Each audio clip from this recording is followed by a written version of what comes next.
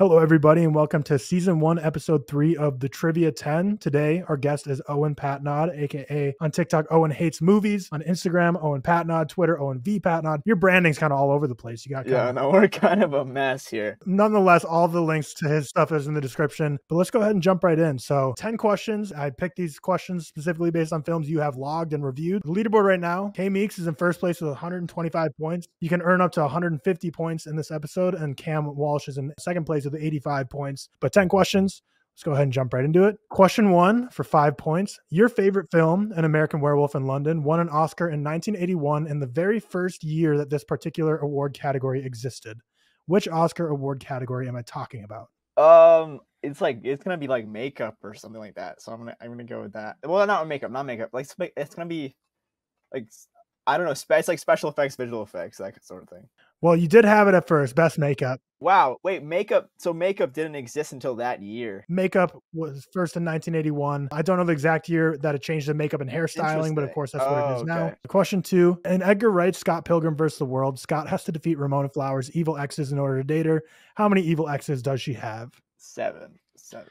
There we go. Figured that one. We start off a little easier, go a little further. The Oscar one. That was, I'm not big on the Oscars. So. Going into question 3 for 10 points. Ryan Gosling recently agreed that Barbie can act as the third film in the unofficial Ryan Gosling is Actually Me trilogy after Blade Runner 2049 was the second installment. What is the first film in this not official trilogy, but what he would call his Drive. Drive is correct. Question 4 for 10 points. Richard Linklater's Before Sunrise kicks off the Before trilogy when Jesse and Celine spend a night together in this European city. So how well do you know your geography? Capital city, so that narrows it down to like 25 possible answers. They're in Venice, right? You're close. Vienna.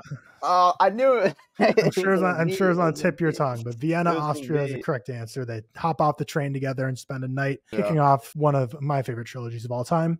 Good movies. Doing very well so far. In Spider-Man 3, Eddie Brock is played by an actor who rose to fame through this comedy sitcom from 1998. That 70s Show. That 70s Show is correct. Are you even old enough to have watched that show, or am I showing my age at this point? I watched it, it was on Netflix a couple, maybe 5 years ago, and I watched the first 2 seasons and they took it off Netflix, so I just never finished it. So I loved it growing up. It's one of those that I haven't watched in forever. Who knows if I would still like it, but I couldn't get enough of it growing up. Question 6, in Damien Chazelle's Babylon, which we're recording this on the 1-year anniversary of its release, Tobey Maguire plays the wacky role of James McKay. But when filming started, there were reports that Maguire was actually playing the character of this iconic early Hollywood actor and director. Chaplin. Charlie Chaplin is correct. Okay.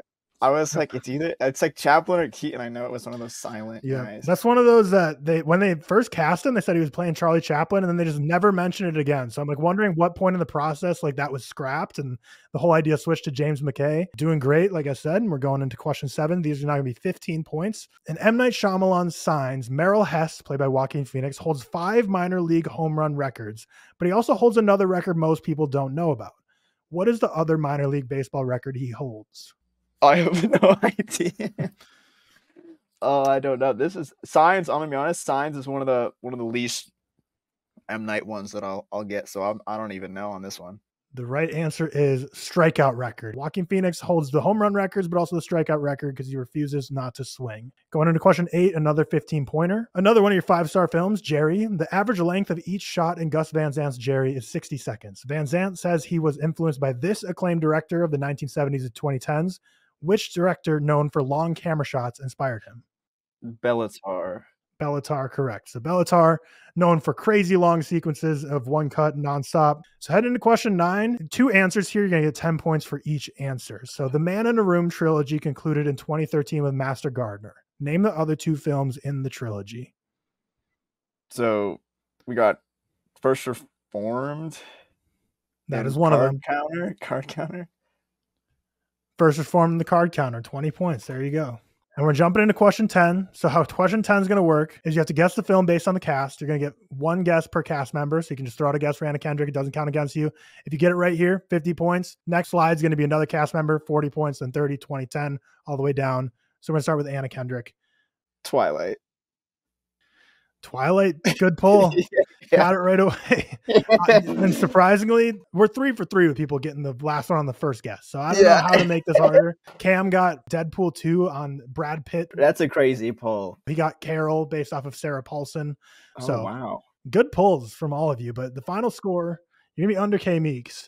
Oh, that damn yeah, if you didn't second guess yourself, you would have been cooking. We've had pretty high scores throughout this trivia, but I was kind of thinking to myself, like, do I want to make these questions harder? But I don't really want to just like invite people on and give them like the most impossible questions ever. Like, that's no fun. Incredible showing. You're into second place now. Anything you want to pimp before logging off here? No, I mean, I'm really, this was a lot of fun. I'm excited to see how the other people do. All of your stuff is in the description down below to go check him out on TikTok, Instagram, Twitter, Letterboxd, YouTube. He makes short films himself too, so go check those out.